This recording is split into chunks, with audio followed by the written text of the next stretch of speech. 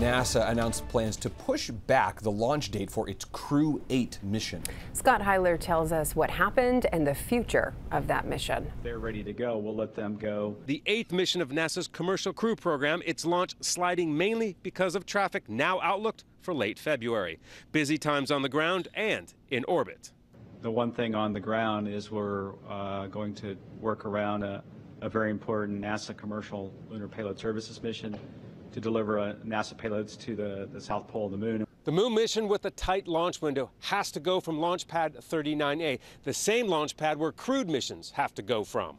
And there's a lot of traffic on the International Space Station now. Crewed missions like AX-3 that went up last week and critical resupply missions, but will free up toward the end of February.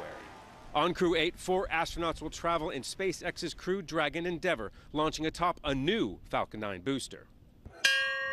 The Crew-8 update coming on NASA Remembrance Day, a ceremony held at the Kennedy Space Center. The brother of Gus Grissom, Apollo 1 astronaut killed in a capsule fire during ground testing.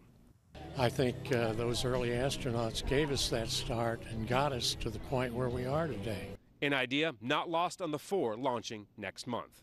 3 NASA astronauts, Commander Matthew Dominic, pilot Michael Barrett, and Janet Epps, and 1 Russian cosmonaut, Alexander Grabinkin. They all spoke about the mission on Thursday. And now are deemed spaceflight ready, and it gives us a chance to pause and to think about all the people, the large community that helped get us and our spaceships ready to go. And when they do go and are up on the ISS, they will conduct 200 experiments while in low Earth orbit for their 180-day mission. That was Scott Heidler with that story.